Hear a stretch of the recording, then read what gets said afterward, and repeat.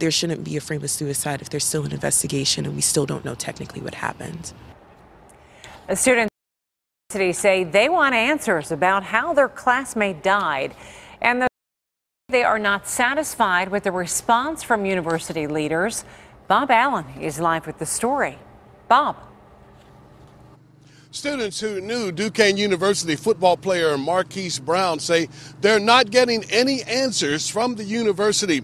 It was 1 month ago that Brown fell out of the window of the 16th floor of his dorm building. Now students gathered to call on the university for information about his death. They say his mother and his teammates deserve to know what happened.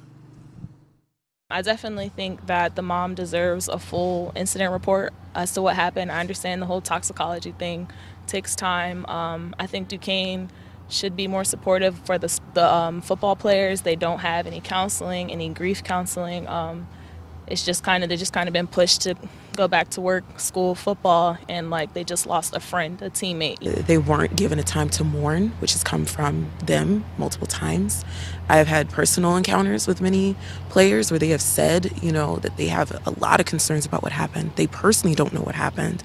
They feel inept to give a response to the mom, but they're also okay, and they feel like they don't have the voice or the power to demand answers.